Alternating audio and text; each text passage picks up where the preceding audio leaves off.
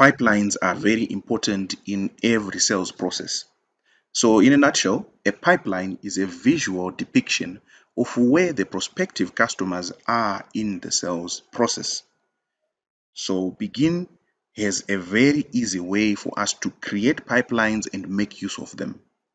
In the home page, you'll find that there are these modules, the pipeline, the contacts, companies, products, and things like that. So when the pipeline is green, it means we're in the pipeline module. The pipeline module is connected to different modules. So you find that as we use the pipeline module, we are also going to be making use of different modules. Right now, we're going to focus on creating the pipeline and making use of it.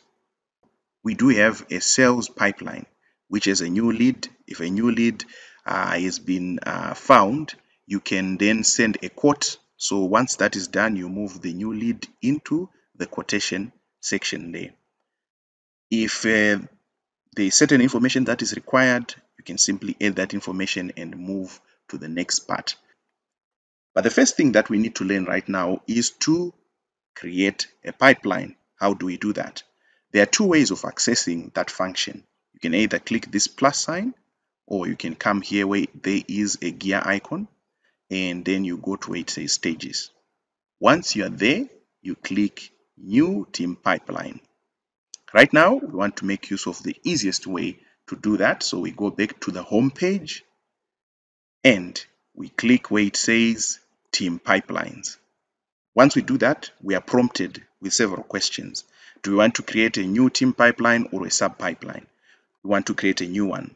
We're going to talk about sub pipelines in a different video. You can pick from an existing template or create from scratch. Creating from scratch will give you more options. So right now we're going to create from scratch. The first thing we need is the name of the pipeline. Let's just say, for instance, it's a car rental. Then we're dealing with deals here. There are permissions that you can also add if you have different categories of permissions. Right now we have the administrator and the standard permissions, which allow people to access if we had a team. Then we go to the next one. These are the stages now we are creating. So there is always an opening stage and a closing stage. So for example, if someone walks in, is a lead, and you might want to ask them what kind of car they are looking for, you provide them with a quote. So you are on the next stage. You can then ask them for their documents. You're on the next stage. And the closing stage is the car is rented or not rented. So we can say won or lost. So in this case, let's say a person walks in or they send in information through the website. So that's a new lead. So that's the first stage that we'll be dealing with. And the next stage would be then quoting the person. So if the quote has to be sent, then the next stage is if the person accepts, we will be asking them for information. So we can say documents. If the person moves past this stage, it's either we have won the deal or we have lost it. Because if they do not have the correct documents, we can't provide them with the car if they don't have a license and things like that. So it can be won or lost. So these are the last final stages which close down the process of that prospective customer. Once we do that, we go to the next stage. These are the fields that have to collect information while we are creating that deal. So in this case, there's a deal name, there's a company name. You can actually remove these fields or add them, whichever that you like. So in this case, probably we could then remove the company name. Say we're dealing with individuals. Then if we would have wanted, we would have put a description which explains what kind of information that we need from there, the expected revenue. You can just do that by just moving this there. And you can take it out by clicking the remove sign. Once you do this, you are done with setting up a team pipeline.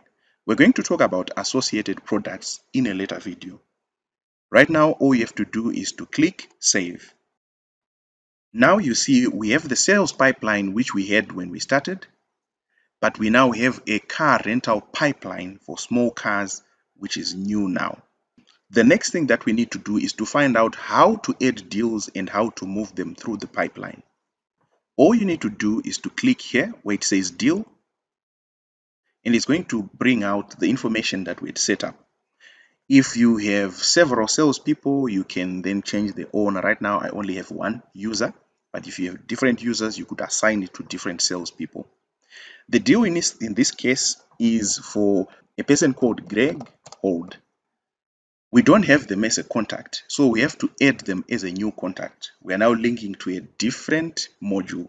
So we write Greg, we have the company name. Does he have a company? Probably as a company. So let's just add the new company as Hold Limited. Once we do that, we save. So we've created a new contact, we've created the company name, what's their email address, and then their phone number. Once we do that, we then save.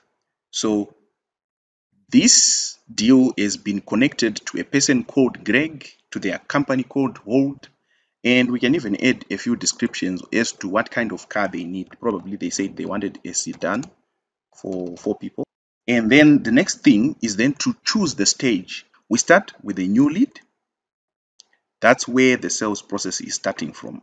We can even put the amount. Let's say we expect them to pay 150 from what they were telling us. Then we find the due date. That depends with your company. Once we do that, we then say save. We will be taken to Greg Hold as a contact. We will see everything that affects their account. So in this case, they are in the new lead.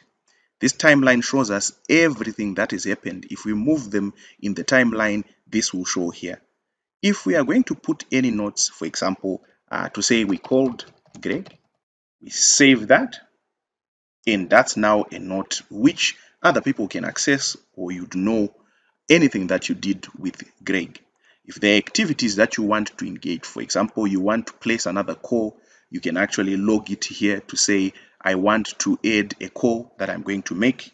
You can also add this. There are tasks that you need to do to ask for documents and things like that. You can also add tasks from this section. If you send any emails from this system, they will show up here. This is the stage history, any files that have been uploaded, or products that the company is selling that are attached to Greg Hold. So this is what we see in Greg Hold's deal. Any information that affects his deal is going to be seen from this. Say you want to add a tag, probably when you finish, you can actually automate tags or create them directly. In this case, let's just talk about adding tags. So you come here where it says tags, and when you click it, there are existing tags which are there, but you can say one as a tag. So if this process is done and the person is you've won the deal, you can simply add the one tag and you do that. So that tag will be added and it will show how tags are going to be used in future videos. So once you do that, you are done with setting up the deal. On the home page, you are seeing that we have a new lead. So if we send a quote, we simply move it to the next part and the deal is now in the quote section. What happens when we do that? If you open the deal itself, it will show you the stage in which Greg Hold is in. So you see we've moved him to the quote stage. So everything is recorded, even the stage history will show us what's happening. We are now in the quote stage. That's the current stage. So each time anything happens, you can actually see the actions there as you click into Greg Hold's account or into his deal. So this is how you move through different stages.